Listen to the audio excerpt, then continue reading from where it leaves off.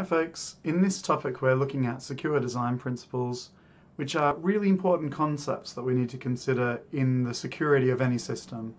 So when we are thinking about designing a system, or even configuring a system that exists, or assessing the security of a system, these are really important concepts that we can apply, or a lens through which we can look at a system and consider whether they're following best practices. And where this is not applying, then it's a good chance that there are either security problems there, or at least ways that we can improve security by following the secure design principles as closely as possible. So the original secure design principles were actually proposed in 1975 by Scholzer and Schroeder in a paper, The Protection of Information in Computing Systems. And, amazingly, the principles themselves have withstood their test of time very well. And they're still things that we consider today. And so now we're going to look at those principles that were proposed in that paper, and also some other principles that we can consider when designing or assessing the security of the system. So first and foremost is the principle of least privilege. And this is really common sense, is that everything should just have access to the amount of privilege, the amount of permissions and access that is just strictly necessary for the actual intended function to be performed. So that includes systems only having access to the resources on a network, for example, from that system that system actually requires access to, that users on a system only get access to the resources they need to perform their role within an organization, for example, that programs that are running on the system can only actually access the resources that those programs need to perform correctly, that components of a program, so actual functions or classes within a program, can only access the resources that are required in order to form that part of what the program does. And you don't have to think very long about this to realize that actually the vast majority of the time things run with more privilege than is necessary, and known as ambient authority. So a lot of the times just by every user on a system gets access to a whole bunch of stuff on that system that they don't strictly need access to, and whenever a program runs on a computer, it gets access typically to everything that the user who started the program is allowed to access. Every program that runs has this ambient authority to access those extra privileges that it doesn't actually need, and very few programs are actually designed in a way where they drop privileges. So for example, someone running as root can actually drop capabilities and drop permissions and privileges, so that actually if something goes wrong, the ability of it to do root things is limited. So a lot of the time we could do better with principle of least privilege, but the better we do, then the better the security is going to be, because everything that we restrict access to is going to limit the damage that can be caused when something goes wrong. So when there's a vulnerability in a piece of software, if it can only access the things that it needed to do its job, then maybe it can misuse access to those files, but it can't then also misuse access to the ambient authority, to the extra things that it has access to. The principle of economy of mechanism is all about simplicity. So the KISS mantra, keep it simple, stupid. Each component should be as simple as possible, because the more complicated a system is, the more likely that there's going to be a vulnerability in there somewhere. And you could even consider just the number of lines in some code. The more lines of code there is, the more likely there's going to be a problem. If you give a programmer 10 lines of code to review, they'll point out 10 lines of code that can be improved.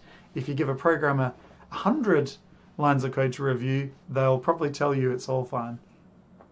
So really, the simpler the components are, the easier it is to audit and test it. And also, there you can reduce the risk of there being errors hidden in complexity by reusing libraries that have been designed well in the first place. So there's no reason that you should ever re-implement AES, for example, when there are really good libraries that implement the AES encryption algorithm for you, so you don't need to write that code. The principle of open design is the idea that we shouldn't rely on security through obscurity. So we shouldn't rely on ignorance or keeping the design or implementation a secret. So, because if we rely on secrecy for our security, as soon as someone who's knowledgeable comes along, it all starts to fall apart. And someone who knows what they're doing will be able to reverse engineer your code and figure out how it works.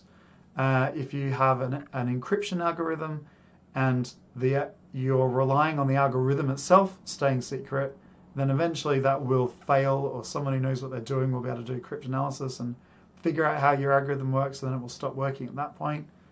I guess now you can look back at something like Caesar cipher, which just shifts all the characters along a couple of places. As soon as someone finds out that's how your encryption works, the whole thing falls apart. If you see some encrypted text that's been encrypted with Caesar cipher, if you don't know anything about it, you might look at it and go, that looks amazing, that looks very secure, I can't read that. But actually, as soon as someone explains how it works, within a short amount of time, you can decrypt any message, even just by brute forcing the key space, trying all 26 shifts. And so secrecy can make something seem secure, but it can also give a false sense of security.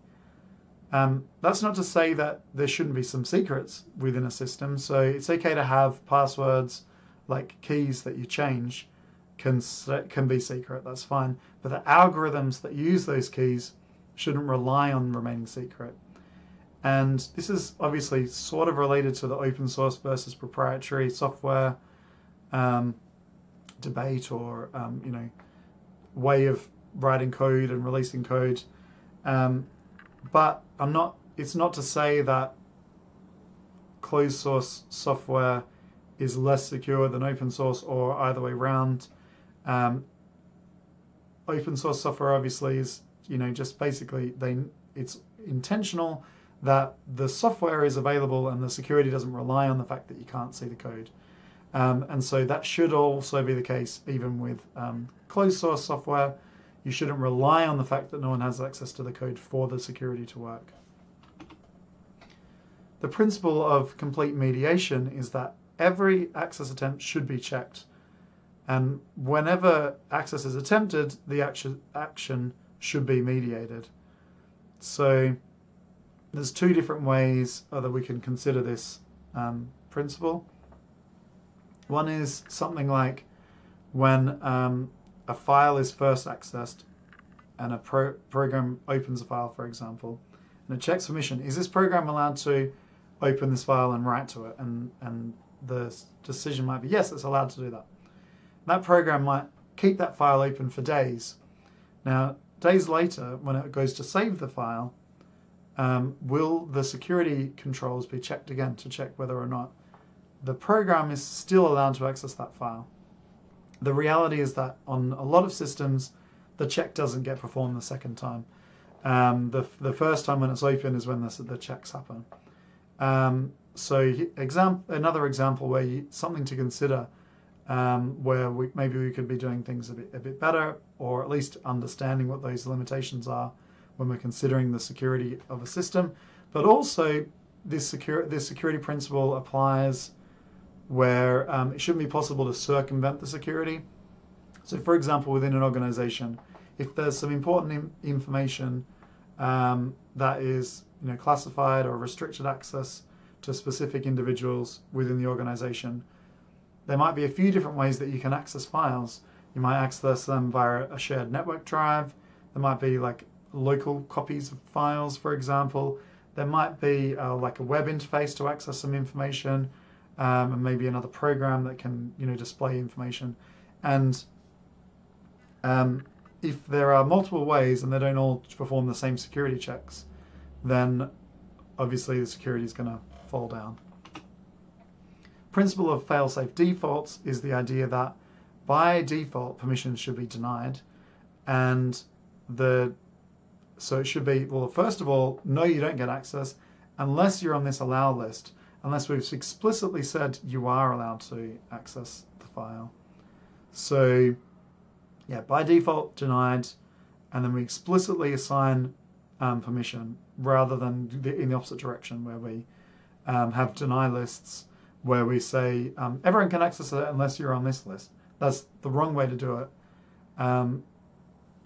because there's more likely for something to go wrong and for something that you've not thought of. So, but also more generally, failure should be safe. So when something goes wrong, it should be coded in a way that, if we deny access to something, things kind of get rolled back to the state they were before the person tried to access the file, for example. Separation of privilege is that more than one condition should be met, which increases assurance that access is authorized. And one way to think about this is defense in depth. So we have multiple layers of security.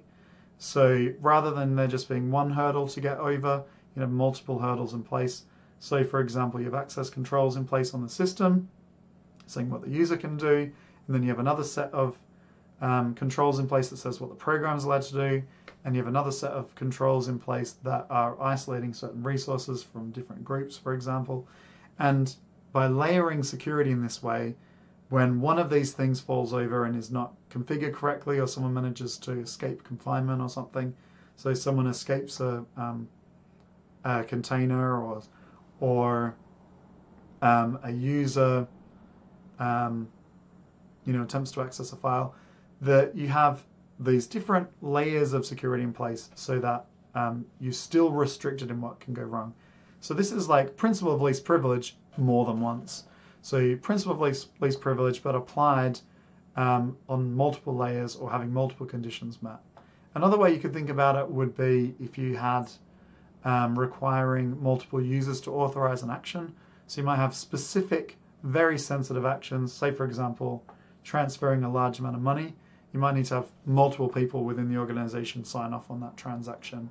And if you have a system designed that enforces that, then that can also be considered principle of separation of privilege. Principle of least common mechanism is that you should limit the use of shared resources. So, for example, a temp directory, which is used on a Unix system, everyone can save files there. When you put something in a place where everyone can read and write to, it's just riskier that something's going to go wrong. Similar, if you have shared processes, like a specific process that's running that lots of other processes are communicating with, if that's across trust boundaries, then that's potentially attack vector. So there's attack surface there. And if you're sharing a kernel, for example, as happens with containers, or sharing a system or a virtual machine. So basically, the amount of shared resources and processes that are happening can result in a problem if there's a security problem in that component. So you could think about it like containers are really good for resources, and actually, containers are amazing in terms of doing more with less resources. But compared to a virtual machine, you're sharing a kernel between multiple untrusted containers, and so if the kernel itself has a problem, then multiple containers could escape confinement, for example, as opposed to if they're in separate virtual machines that are isolated separately. So you can consider using isolation to limit shared access, and obviously even containers are a huge improvement on just when you don't have any confinement or isolation between users or processes. And so the more that you can kind of like limit the amount of things that are shared resources, you're going to improve security.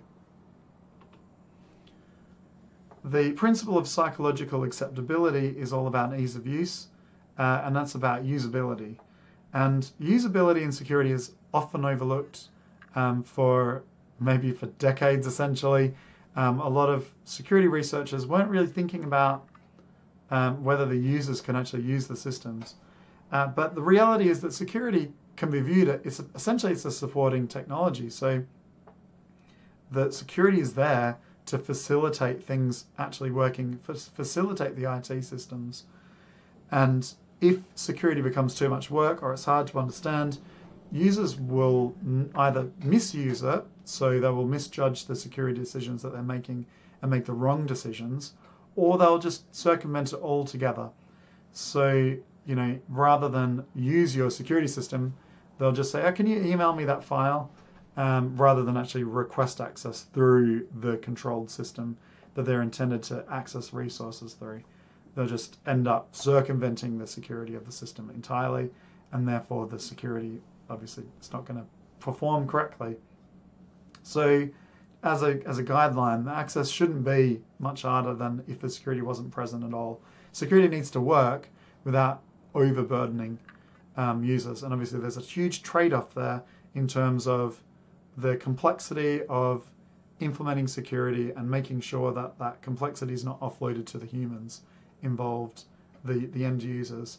As much as possible, the complexity should be handled for the users and taken care of so that the security kind of just works. And the security decisions that users are making are made really clear to the users. So those are the secure design principles that were originally proposed. And there's a couple of extra ones that I'm going to mention. Some principles around architecture and design.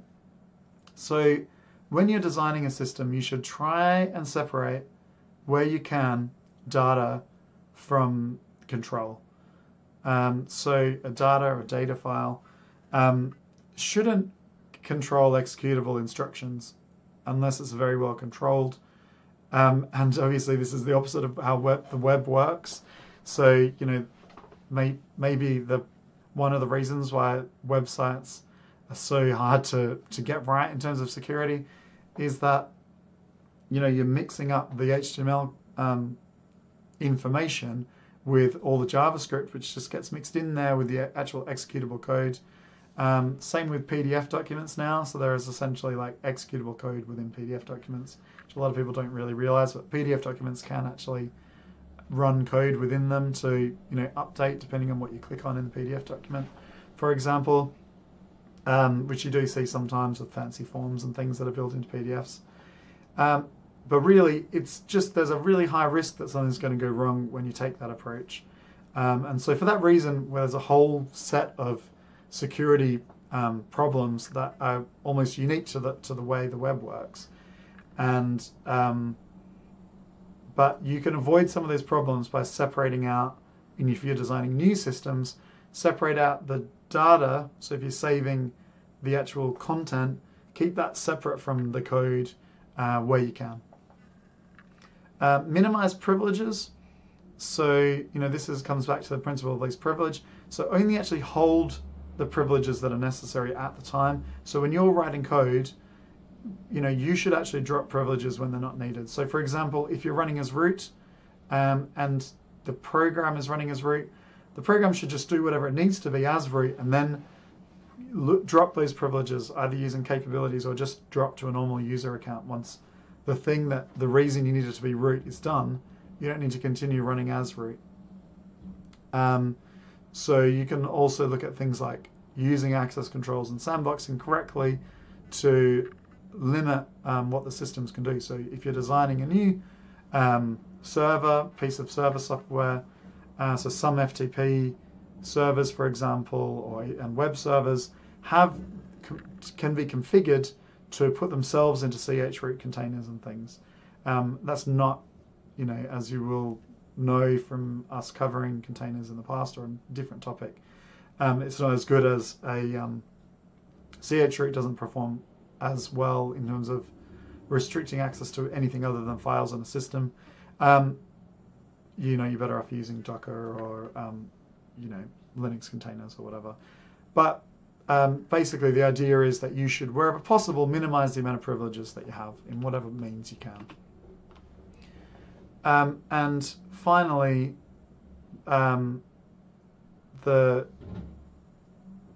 you should try and build your system using simple pieces. So, actually break up your code into small modules, classes, or even into separate programs, and only grant the privileges to each of those things, rather than think of your system as just this one whole that needs access to everything. Think about what each part of your system needs access to, and actually limit that permission. And that will make it easier for you to do audit and review. And so all of these principles that we've just talked about, you can apply, as I said at the start, to when you're designing a new system. And when you are designing a new system, these things should be considered at the design stage.